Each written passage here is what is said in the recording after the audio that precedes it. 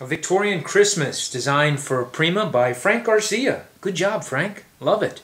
We've got stencils, new color bloom sprays.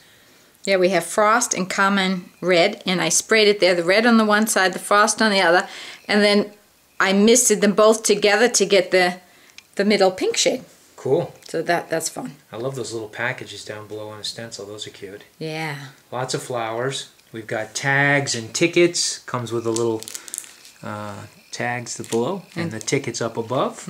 Wood pieces with jolly old Saint Nick.